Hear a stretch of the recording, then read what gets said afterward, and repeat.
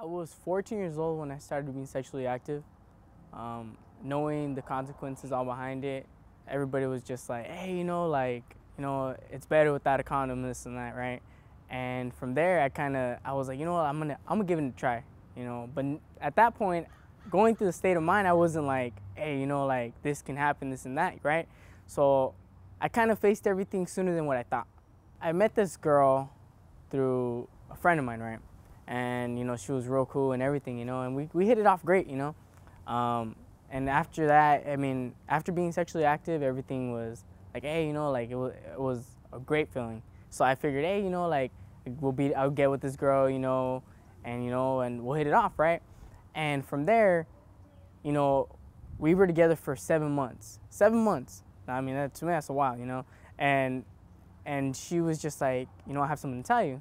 At first, I thought, and she was being serious about it, but I could never take her serious because we were just, always so, not down or anything, but we were happy, right?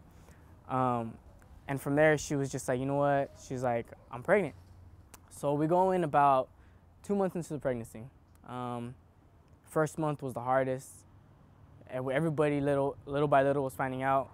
Moms, my girlfriend's mom, her dad, her dad wasn't even happy with me. He was just like, and it wasn't that I was a bad guy or anything, because he knew I would be the full support.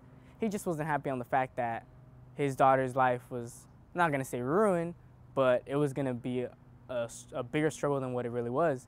And because we were so young, she was 16 and I was 15, so that right there was just like young, to everybody else, we were just kids, kids, it's just like, hey, nobody wants their kids to grow up so fast, So she starts talking to me and she's just crying, and I at that point, no dad wants to think, okay, my girlfriend just had a miscarriage, what to do?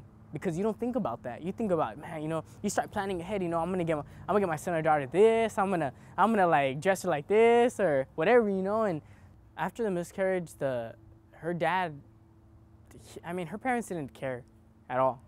And that's what hurt the hardest. It was kind of like, well, why don't you care? It's your own daughter and this and that. But they were relieved on the side where they were just like, all right, cool, you're out of her life. I don't want you ever to come around, this and that. But that didn't stop me. I still came around, but they always feared like, oh, he's gonna do the same mistake, and like they always accused me, and I was just like, man, like what did I do? Like yeah, this is something we did, not me as in myself. Going through the loss of my son and daughter, it wasn't easy. Not only did it help me, mature faster than what I thought, but it helped me see things from a bigger perspective. And it wasn't that I'm gonna say I regretted it, because I don't. It was just one of those things that it was a life lesson.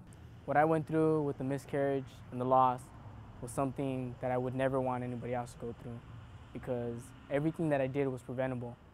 And it was a life lesson to myself because it helped me mature.